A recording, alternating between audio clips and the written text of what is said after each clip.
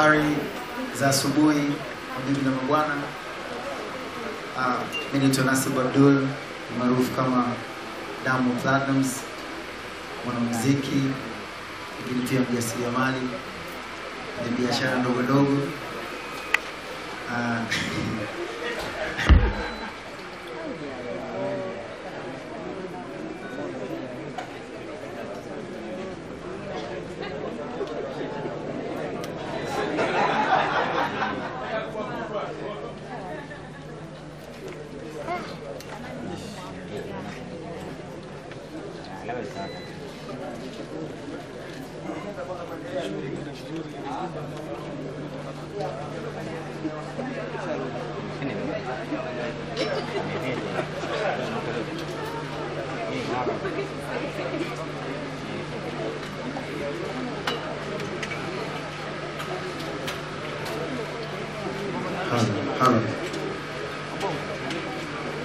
Ilikuwa ni majaribu kidogo, lakini wakaona ndele pia zimekaa vizuri kwa vitu. Kwanza kabisa ningependa sana kwa heshima na taadhima ni kushukuru, nitambua uwepo wa Mheshimiwa Waziri wetu wa Sanaa, Tamaduni na Michezo na Habari, Dr. Atoa Mwakiembe. Mheshimiwa, tunashukuru sana kwa kuwepo siku ya leo. Kwa kweli kwa sisi ni thamani kubwa sana. Kama unavyojua tasnia zote hizi zilizokuwepo hapa, wewe ndio baba yetu, wewe ndio kiongozi wetu, na wewe ndio katika kila sekta ikiwa inafanikiwa kwenye hizi sehemu, basi wewe ndio mwenye mchango mkubwa, na tunashukuru sana kwa sababu njia unaotutengenezea na turahisishia sisi kufanya kazi katika weledi uliokuwa bora na kupata mafanikio, na tunaamini kabisa mafanikio hayo sio tu yetu bali katika nchi nzima. Shukuru sana, lakini ningependa nitambue marais wote wa kutoka katika vyama na taasisi tofauti tofauti.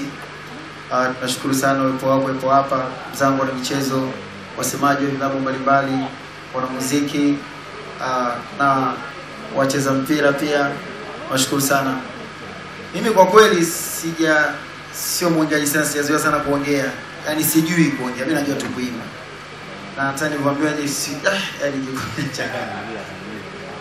Lakini tu ningependa niwakaribishe, lakini kikubwa sana niwakaribishe ndugu zangu, kaka zangu hapa katika kipindi cha ambacho tunazindua leo cha Sports Arena.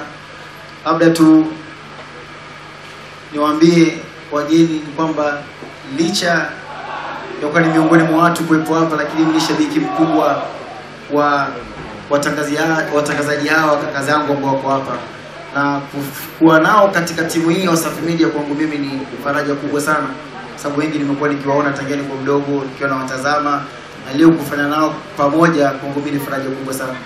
Lakini lengo kubwa na wazo la kipindi hichi kuja, tulisema tunaamini katika kila media au katika kila kundi la vijana tofauti tofauti wana mtazamo tofauti, wana mchango tofauti katika kila tasnia. Tukaamini na sisi katika michezo tuna mchango ambao pengine labda tukiweka utasaidia katika kushirikiana na serikali kukuza tasnia hii ya michezo. Sisi tunafanya muziki, lakini tumshukuru Mwenyezi Mungu kwenye muziki mambo yanaenda sio mabaya sana, mambo mazuri, especially tangia serikali ingie mambo yamekuwa mazuri zaidi. Lakini tukaamini pia tuna mchango, tunaweza kuna kitu kupitia tumekipata kwenye sanaa, tunaweza kuweka mchango pia katika michezo. Na ndio maana ikawa lengo kubwa, na wakati tumepata bahati ya kuongea na Mheshimiwa Rais wa TFF, tulizungumza vitu vingi sana. Tukazungumza cha kwanza kabisa, kuna vipindi hivi ama kipindi hichi kikawa ni moja ya kitu ambacho kinasababisha michezo yetu inakuwa na sio kutia dosari, hususan katika nchi tofauti. Kwa sababu kipindi kinakuwa kina nguvu, unaweza ukaongea kitu kikaribu timu, kikaribu shirikisho lenyewe, karibu katia dosari na serikali. Lakini kupitia kipindi hichi basi tukaja na tofauti, na tofauti huo ukasaidia zaidi katika michezo vitu kukua. Nawashukuru sana kaka zangu ambao wako hapa leo, kiukweli kabisa wamekaa wamesuka kitu kweli kweli. Mimi sina taaluma kubwa, nilikuwa nakaa pale nasikia kisikia naona hakika vitu vitakuwa vitu.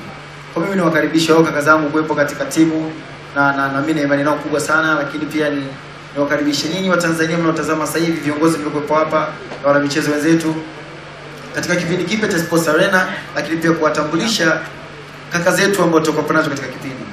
Lakini pia kuahidi kwamba Sports Arena ni nyumbani sasa michezo.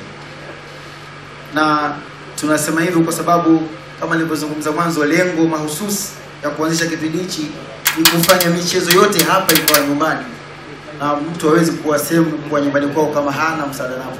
Msaada wa kwanza ni kuhakikisha kwamba kila sekta ya michezo tunahakikisha kadri ya vipawa vyetu vilivyopewa na Mwenyezi Mungu kuvikuza kwa maneno yetu, kwa vitendo vyetu, basi wote vikafahamika na kukua sekta zote. Lakini kingine pia kwa walikopo majumbani pia ni watangazia kwamba sasa hivi tunapatikana pia katika Azam. Kama walikuwa hawajafahamu, unaweza kutazama pia kupitia Azam tuko. Lakini pia panapo majaliwa Mheshimiwa Waziri, kuanzia kesho kutwa yeye kwa rasmi, lakini kwa sababu upo acha tu niseme, kuanzia kesho kutwa Wasafi TV itakuwa inapatikana DSTV Afrika. Na Mheshimiwa Waziri, Wasafi TV ndio itakuwa channel ya kwanza ya entertainment ya kutokea Afrika Mashariki inayopatikana Afrika nzima.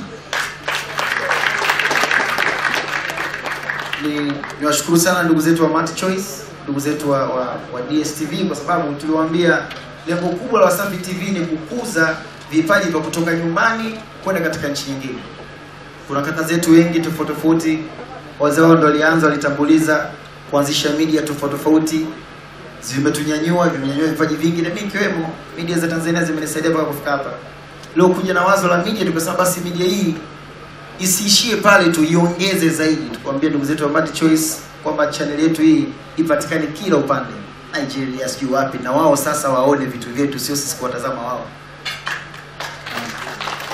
Kwa hiyo kwa watu kwenye entertainment, burudani na michezo itakuwa ni fursa kubwa sana sisi kuanza kuonesha uzuri wa vitu tulivyobarikiwa navyo. Kama nilivyozungumza mwanzo, Mheshimiwa Waziri, mimi sio mwongeaji sana. Ndugu zangu hapa ndio wataalamu hii kipaza sauti. Ningependa tu nimwalike, nimkaribishe Mheshimiwa Waziri Utaharisi na Mwakembe, tupe maneno yake. Naam, Mheshimiwa Waziri, karibu sana.